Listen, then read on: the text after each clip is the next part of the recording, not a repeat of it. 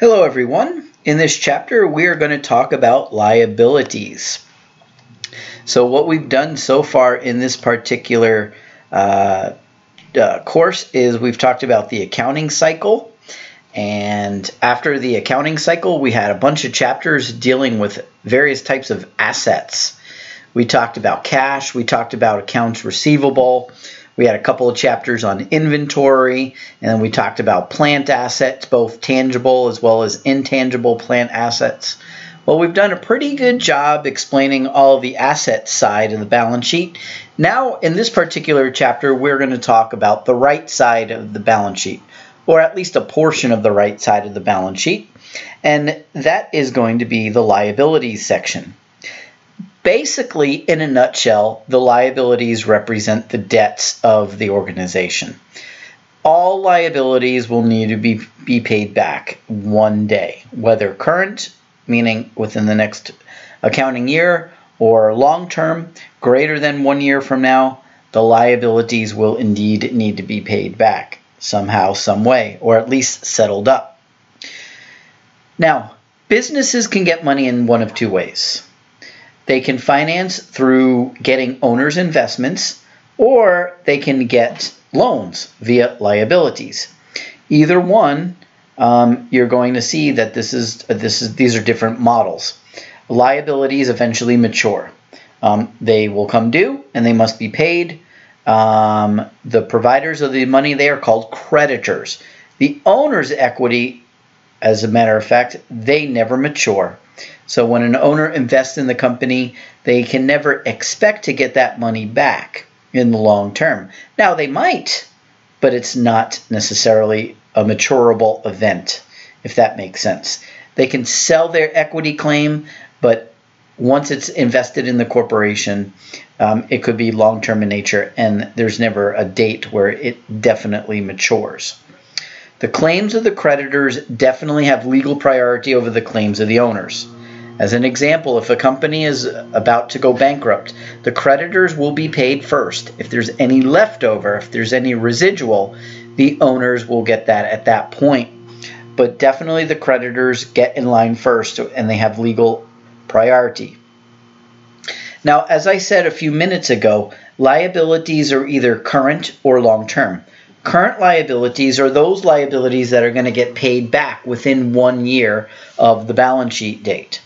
Long-term liabilities, on the other hand, are those liabilities that are due greater than 1 year from the balance sheet date. A great example of that would be a long-term, let's say 30-year mortgage on a building. That certainly is long-term. Well, it's partly current, right? The amounts due in the next year are current, and then the remainder are long-term. Long-term liabilities typically bear interest. You usually don't have a liability to a creditor that goes out long-term and they don't expect interest back as well. So this is something that is very common. The interest that is accrued as of the balance sheet date is a liability. The interest to be due in future years is not something that's going to accrue for the balance sheet date. Only the interest that has been due up to that point in time becomes a liability. And we're going to practice this a little bit later. Okay, the next type of liability is an estimated liability. Estimated liabilities, they do not have, we don't know exactly what they're going to be. Now, they could be something like, as an example, a warranty. Like if a company sells a product and that product comes with a warranty, we don't know which customers are going to come back and actually want to get a new product or a repair under the warranty. That's an example of an estimated liability. Now, most liabilities are definite dollar amounts. So what you see on the screen, actually, I know that the title of the slide says estimated liabilities, but these are definite liabilities. And they're clearly stated by contract. There's a definite dollar amount. Notes payable, which is basically loans to the bank or somebody else. Accounts payable, this is your normal trade payables in day-to-day business. Accrued expenses, These are expenses that are accrued at the end of the accounting period via the adjustment process that we talked about a few chapters ago. Interest payable, salaries payable. These are examples of adjustments that we will make at the end of an accounting period. Okay, all right. As I was saying, liability classifications, they come in two flavors.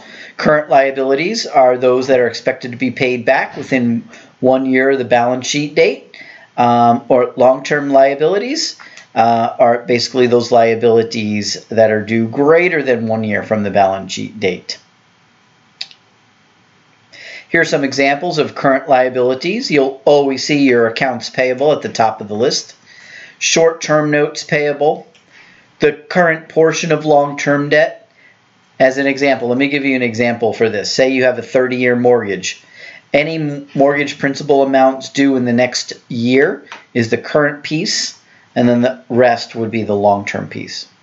Accrued liabilities, number 4. These are those liabilities that we basically adjust at the end of the period. If you recall that adjustment chapter where we look at the adjustments at the end of the year. Examples of that: interest payable on any loans, income taxes payable, payroll liabilities. And then, of course, we have number 5, unearned revenue. That is the customer deposit.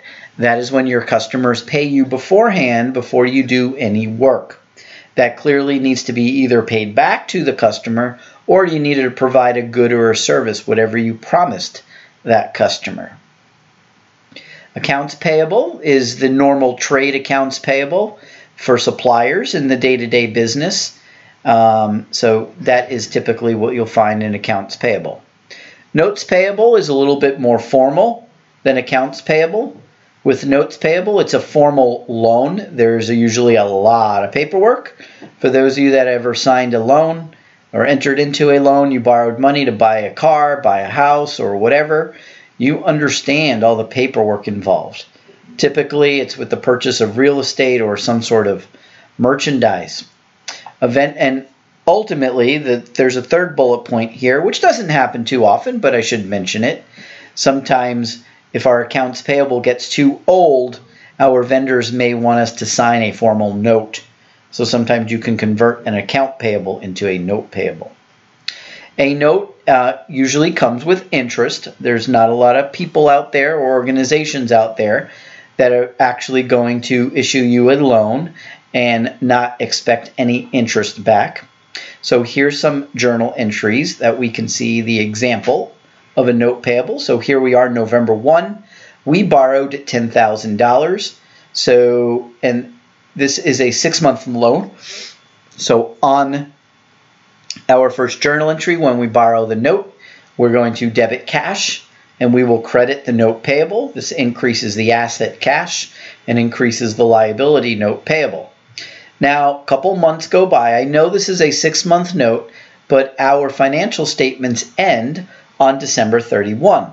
So on December 31, what we need to do is we need to record an adjusting journal entry to accrue for 2 months worth of interest. Now, the note was entered into on November 1st, so all of November and all of December went by, and we did not pay back the note. But because we are preparing financial statements as of December 31, we have to accrue 2 months worth of interest. Now, there is a formula for interest, and that formula is as follows. Interest equals principal times rate times time. So if you take a look at the bottom of your screen here, I'm kind of circling it down here with my cursor. The principal is $10,000. The interest rate here is 6%. That's an annual interest rate times time. We're talking about 2 months, so 2/12 of the year went by. If you do the math, that's $100.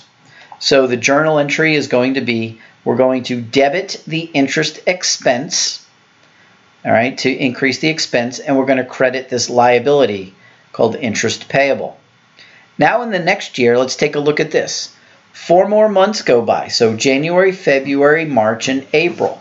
So May 1st, the note is due. So on May 1st, we have to pay back not only the $10,000 in principal, but also 6 months worth of interest. So we're going to write a big fat check of $10,300. We're crediting the cash for that amount. But what are we paying back? Well, we're paying back the original note of $10,000. And if you go back to the last slide, you can see that we accrued $100 of interest for November and December. And then this $200 represents the interest for January, February, March, and April. Here's the formula. $10,000 principal times 6% annual interest rate times time, which in this case is 4 months, 4 out of 12, 4/12. There's your $200. And the reason we do this is because we want to make sure that the expense is recorded in the proper period. Yes, the loan had $300 worth of interest, but $100 of it is actually accrued in, or incurred, I should say, in the prior year with November and December. And in the current year, January through April, it amounts to $200. Okay, current portion of long-term debt, like I said, we can enter into a very long-term debt like a mortgage loan. Then the mortgage is typically paid back over monthly periods or quarterly periods, and the amounts due in the upcoming year, that is called a current portion of long-term debt. That would be included in the current liabilities. The remainder is a long-term liability. Accrued liabilities arise in the adjustment process.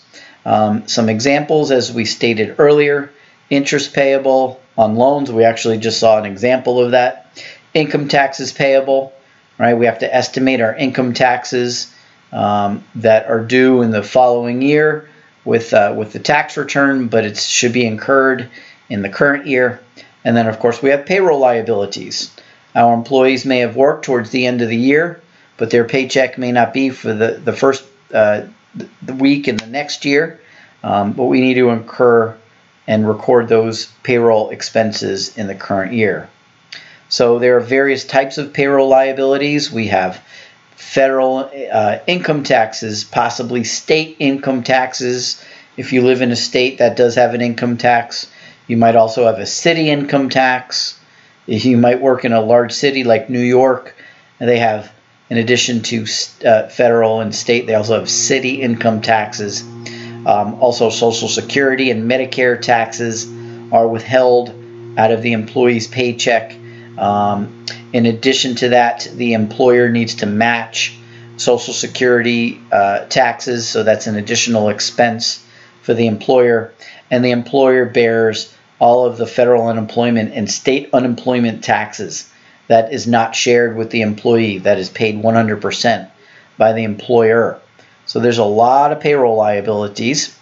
The organization may also pay workers' comp insurance, and they may also have other payroll-related costs like health insurance, life insurance, pension plans, and the like. A portion of that is withheld out of the employee's paychecks, but a portion of that, these may also be matched by the employer. Regardless, these are all liabilities. Okay, the next type of liability is called unearned revenue. I always like to tell students to think of unearned revenue as a customer deposit. This is when we receive an advance payment from a customer before we do any work for them. And when we get the money, that is considered a liability, and we're going to credit this liability account called unearned revenue or customer deposit. As we perform the service or issue them some goods, as was promised, we will reduce the unearned revenue with a debit, and we're going to record the revenue with a credit. But remember, the revenue cannot be recorded until we earn it. All right, so those are good examples of current liabilities. Next, let's move on to long-term liabilities. Long-term liabilities, once again, is when a company basically gets a loan most of the time, and it's going to be paid back in greater than 1 year from the balance sheet date. There are many reasons why a company would enter into a loan. They can fund the startup of the company. They can buy a building, buy other assets, they can purchase another company, or they might refinance another long-term liability. Many, many reasons why a long-term liability would be reported by the organization. Some long-term liabilities are actually become due in the current period. When you get closer and closer to that due date, that long-term liability can be reclassified to a current liability. However, if management has the intent and the ability to refinance that long-term liability that has now turned into a current liability, if they are going to refinance that for financial statement purposes, we can indeed still classify it as a long-term liability. But the company needs to follow through with that intent and ability to refinance it. Okay, now let's take a look at an example. On October 15th of year 1, King's Inn purchases furnishings at a cost of $16,398. The loan is an 18-month loan. It's got an interest rate of 12%. And by the way, whenever you see an interest rate stated, it is always an annual rate unless stated otherwise. So in this case, it doesn't state otherwise. So I'm going to say that 12% interest rate is an annual interest rate. The monthly payment is $1,000 and it begins on November 15th. Let's prepare an amortization table. Basically what an amortization table is it takes the unpaid balance, in this case it's $16,398, and every time we make a payment, so the first payment, as we see here, interest period number 1, November 15th for $1,000, what this amortization table does is it breaks up the payment between the interest piece and the unpaid principal. Okay, so using our interest formula, we're going to take principal times rate times time. So let's do this.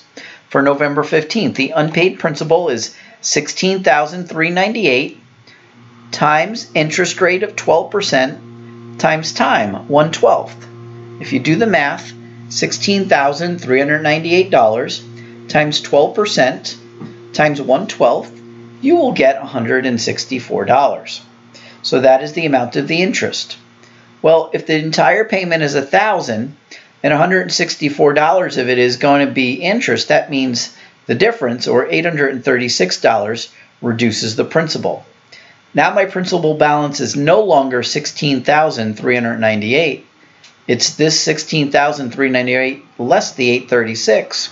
So my new principal balance is $15,562. So if we take that, $15,562 times 12% times 1/12, all right, that'll give us our next interest amount, $156. Okay, and we keep going through it until you can see at the end of the period that our unpaid balance is 0. And that is an amortization table. You will always see that the amount of the interest and the reduction in principal will always equal $1,000. Earlier in the loan, you can see that the principal piece is less and the interest piece is more, but as you get towards the end of the loan, the principal piece is more and the interest piece is less. This is true for those of you that own a mortgage. When you're in the beginning of the mortgage, you feel very defeated because the vast majority of the payment that you're making goes to interest and not much goes to reduction of the principal. But with the power of math, and as you can see on this slide, the bulk of that is going to change. If you stick around for long enough and you stick with your mortgage, you will see that that changes. Okay, now let's take a look at some of these journal entries. I want to show you. November 15th, we can see that the $1,000 payment, $164 was for interest, $836 was to reduce the principal. So we're going to write a check. So we're going to credit cash for the full $1,000. $164 of it was interest expense, and the other $836 we are going to reduce the note payable with a debit. Now, the end of the year is December 31st. So I gotta point something out here. All right, January 15th is when we make a $1,000 payment, and we can see $147 is for interest, $853 is for payment of principal. But between December 15th payment and January 15th payment, this is where our fiscal year end is, December 31. So effectively what's happening is half of this $147 is for December, and the other half of this $147 is incurred in January.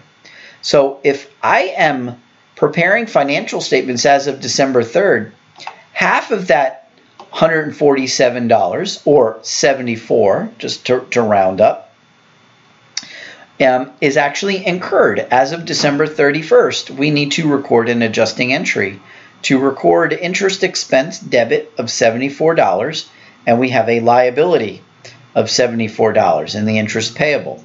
And then, of course, when we make our January 15th payment for $147, I'm sorry, for $1,000, 147 of it is interest, but really $74 of it is to debit the interest payable, and the other $73 is to debit interest expense for the first half of January. And the other $853 is for the note payable. All right, so that is using an amortization table. Now let me introduce you to another topic called bonds payable. Now, a bond is basically when a company borrows money from the investing public. This is different than selling stock. When you sell stock, you're a company and you sell stock initially, the IPO, right, the initial public offering, that stock amount that you received, you don't have to pay that back. Those are owners of the company when you sell stock. Bonds, they are not owners of the company. As I said earlier, bondholders are creditors. They're going to expect their money back plus interest. All right, and so that is what a bond is. There is a contract that comes with bonds, and not only will the bondholders get paid back their principal at the end of the bond term, they will get paid interest over time. Okay, bond prices can sell. Bond prices can sell. Let me see, where are we? They can sell for the face amount, or they can sell for more or less than the face amount. First, let's take a look at a very simple example where we are issuing bonds at the face amount. On March 1st, 2018, Wells Corporation issues $1 million of 6% 20-year bonds payable dated March 1st. Interest is payable semi-annually each March 1st and September 1st. Assume the bonds are issued at face value. So on March 1st of 2018, you can see that we're issuing bonds, and we are collecting $1 million from our new creditors, the bondholders. So we will increase cash with a debit, and we will increase our liability, bonds payable, with a credit of $1 million. This is on March 1st. September 1st is the first interest payment date. And remember, our formula for interest is principal times rate times time. So if we do the math, the principal is $1 million times the interest rate is 6% times time. 6 months, 6 out of 12. 6/12, same as 1/2. If you do the math, it works out to $30,000. The journal entry, we're going to increase our interest expense with a debit, and we're writing interest payment checks, so we will credit cash for $30,000. Now that was on September 1st. Now the next interest payment is not until March 1st of 2019, the next year. However, in this example, our fiscal year end is going to be December 31st. So what we need to do for our interest, for our financial statements, is we need to accrue interest from September 1 to December 31st. September 1 to December 31st is 4 months. So if we do our interest formula, principal of $1 million times rate, 6% times time, 4/12, that works out to $20,000. Now, on December 31st, we're not writing a check for interest. So instead of crediting cash, look at what we're crediting. We are crediting the liability, interest payable. That's what we want to do. This is an example of an adjustment at the end of the financial statement period. Now the next interest payment date is March 1st.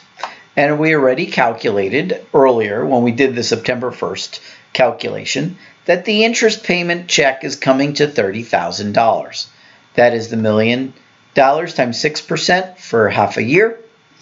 However, what are we paying on March 1st? Well, we are paying this $20,000 that we accrued as of December 31st. That's what this debit here is to the interest payable. Make that go away. And we have an additional expense of $10,000. What is that $10,000? Well, that $10,000 represents interest for the first 2 months of the fiscal year, January and February. So $1 million times 6% for 2 months of the year, 2/12.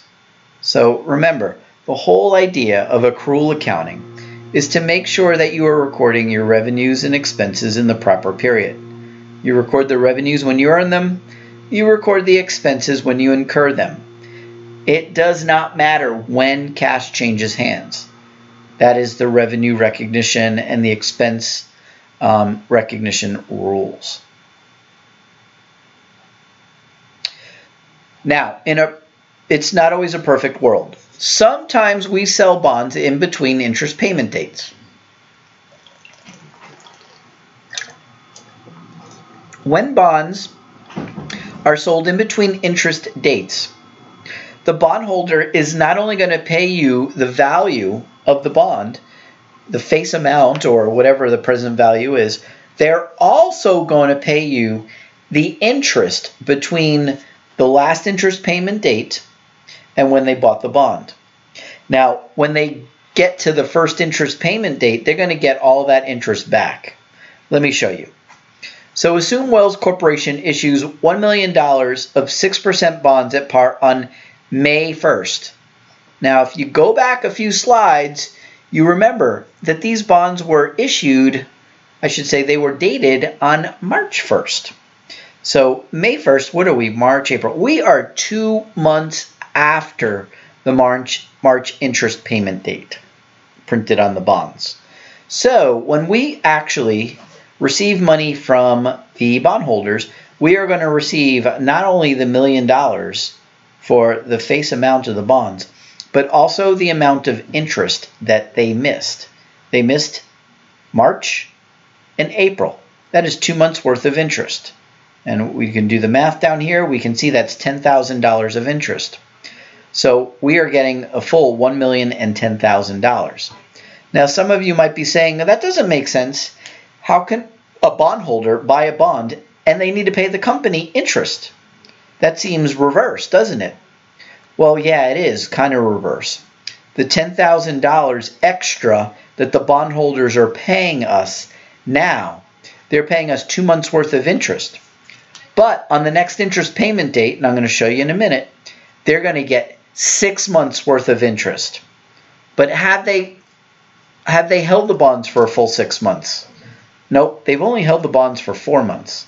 May, June, July, and August, because the next interest payment date is going to be on September the 1st. So here's the journal entry. On September 1st, when the interest payment checks are mailed of $30,000, this is a full 6 months worth of interest, even though the bondholders only held the bonds for 4 months. So if you think about it, they paid us 2 months worth of interest. We're paying them back 6 months worth of interest. So on a net basis, they are getting 4 months worth of interest. There's a little typo here in the date column. Please make note of this. This date should say September 1, not May 1. Okay. Now, we don't always sell bonds at the exact face amount. Sometimes we can sell bonds at a premium or a discount. Where am I going? I'm going too fast. Here we go. Okay, so if we sell bonds at a greater interest rate than the rest of the market, we can sell our bonds at a premium. which means that we receive more cash than the face amount of the bonds. And think about that logically. Forget debits and credits for a second. Doesn't that make sense to you? If our company is issuing bonds at let's say 6% interest rate, and everybody else in the world is issuing their bonds at, say, 5%, wouldn't you think we'd have a lot of demand? Yeah, we would. People would come knocking down our door for that extra 1%. And so we're able to sell our bonds at a premium. High demand. Now, let's take a look at the bottom of this slide. What if our interest rate is lower? It's below everyone else. Well, we're not going to have anyone wanting to buy our bonds, right? So in order to generate interest, we need to sell our bonds at a discount. That's basically selling them basically on sale, right? We are going to receive less cash than the face amount. Now, ultimately, at the end of the day, the customer, the bondholder, they're going to get back the principal rate, regardless of how much they sent us in to begin with. And if our interest rate in the bond is the same as everybody else, there's no premium, no discount. We sell it exactly at face value. And that's exactly what I showed you in the slides already. All right, let's take a look at this example. Let's say Wells Corporation issues bonds on March 1st. Principal amount is $1 million. We already saw that in our prior examples. But the issue price is $970,000. So we are issuing bonds at $30,000 less than the face value. This is an example of selling bonds at a discount. And let me show you the journal entry. Here we are on March 1st. We are receiving $970,000 from our bondholders, so we will debit cash for the $970,000. Now let's move over to the credit. We have this liability. 30 years from now, we have to pay back the full $1 million, even though we only received $970,000. The difference between the two, or $30,000, this is a discount on the bonds payable. This discount basically will be netted against the bond payable in the balance sheet. So you can see here's an excerpt of what the balance sheet would look like. In the long-term liability section on the balance sheet, we'd have our $1 million bonds payable less the discount to give you a net carrying value of $970,000. Over the period of time, we will amortize that discount. Effectively, what that means is by reducing the discount over time, we are going to add to the interest expense. So we are making 40 interest payment dates in this example. All right, so this was a note that was entered into in 2018. It is due back in full in 2038. That is 20 years. Interest is paid 2 times a year. So 20 years times 2 is 40 interest payments. So if our discount is $30,000 and we're going to divide it among the 40 interest payments, that works out to $750 per period. That is straight line amortization. So when we make our interest payments on a semi-annual basis, so here's the first one on September 1st. We're going to write a check for cash, so I'll credit cash for $30,000. That doesn't change. But what does change is we now need to amortize the discount. If you go back a few slides, you will see that discounts have a debit balance. So to amortize them, to make them get smaller as time goes on, we will credit the discount account. And using straight line amortization that I showed you in the prior slide, that amounts to $750 in this example. The sum of the cash payment plus the amortization of the discount equals the bond interest expense. And you keep doing that again and again and again for 40 interest periods. And finally on March 1st, 2038, we've got our payback of the principal, which you see on your screen right now. Debit the bond payable and credit the cash. In addition, or I should say alternatively, that might be a little bit better. Instead of issuing bonds at a discount, we can issue bonds at a premium. This means that we are going to receive more than what the face value is. So in this case, if the principal is $1 million, but we actually received $1,030,000, that means we sold our bonds at a $30,000 premium. Here is the journal entry. You can see we're receiving cash, so we will debit cash for $1,030,000. We're going to credit the bond payable for $1 million. Even though we received $1,030,000, we only have to pay back the $1 million. All right, and the difference between the two in this case is a premium. Premiums work the opposite of discounts. Discounts have a debit balance, and they reduce the carrying value of the bonds. Premiums actually have a credit balance, and they increase the carrying value of the bonds. This is what the excerpt of the balance sheet would look like. If we were in the long-term liability section of the balance sheet, our bonds payable is $1 million. Now remember, liabilities have a credit balance. The premium also has a credit balance. So the carrying value is actually the sum of the two. And when we pay back our interest over time, we have to amortize the premium down to 0. Using straight line amortization, just like we saw when we amortized our discount, our $30,000 premium divided over 40 interest payments, or divided by 20 times a half. Another way to say that is divided by 40 interest payments. That works out to $750. So when we actually write our interest checks, we still have to credit cash for the full $30,000, but we're going to amortize the premium, $750 per interest payment. Premiums have a credit balance, so to amortize them, we will debit them. And you can see the difference between the cash payment and the amortization of the premium equals the interest expense. So in summary, a discount actually adds to the interest expense above and beyond the cash payment, and the premium reduces interest expense above and beyond the cash interest payment. This makes sense if you really think about it. The premium is like extra money up front, and it reduces our expense. The discount is we didn't receive enough money up front, so effectively that's like hidden interest that we will add to the expense over time.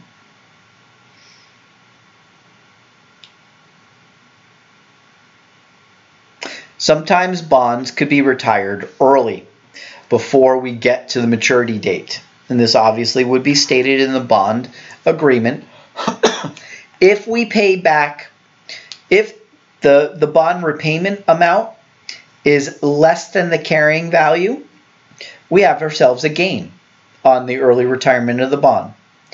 If we have to pay back more than the carrying value of the bond, then we actually will recognize a loss on the early retirement of bonds. Okay, estimated liabilities, like I said earlier, this is where we know a liability exists, but we don't know exactly what the dollar amount is.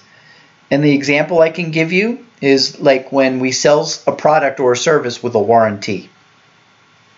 We know that certain customers are going to come back and try to utilize the warranty, but we don't know exactly how many. So we have to do our best estimate.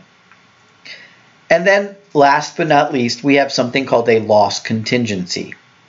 A loss contingency, little bit different than an estimated liability. An estimated liability, we know it exists. We just don't know how much. A loss contingency, we're actually not positive it exists, but we believe it exists. A loss contingency will be recorded when both of these criteria are present. When the loss is probable and the amount of loss can be reasonably estimated. Let me give you an example. Let's say we got into a lawsuit.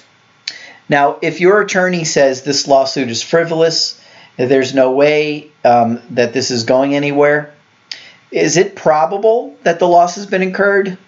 If you've got that expert opinion, probably you say no to that, and so we have no liability to record. However, if your attorney says, "Oh yeah, we're definitely going to lose this lawsuit, but I don't know if the amount we're going to lose is $1 million or $10 million." Well, it met criteria number 1. It's probable the loss has been incurred, but we can't reasonably estimate the loss. Well, when they're both true, if your attorney in my example says, "Yep, most likely we're going to lose this lawsuit and it's going to be around $3 million," well, we know that it's probable the loss has been incurred and we have a reasonable estimate. So when they're both present, we will actually going to record a liability. When one or the other is present, we will disclose in the footnotes. When these criteria are not met, loss contingencies are not formally recorded, but rather they are disclosed in notes to the financial statements if there is a reasonable possibility a loss has been incurred. Okay, and here's an example of a footnote disclosure for potential loss contingency. And you can see here, the company was named as a defendant in a $250 million patent infringement lawsuit. The company denies all charges. It's preparing its defense. It's not possible at this time to determine the ultimate legal or financial responsibility that may arise as a result of this litigation. All right, this is something where we know we might have a loss, but it is impossible to tell whether it is probable, and therefore what we do is we do not record anything, but we footnote it.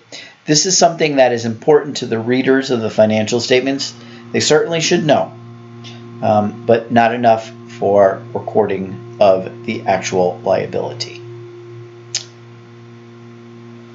Okay, that is it for this chapter, and we will see you in the next chapter.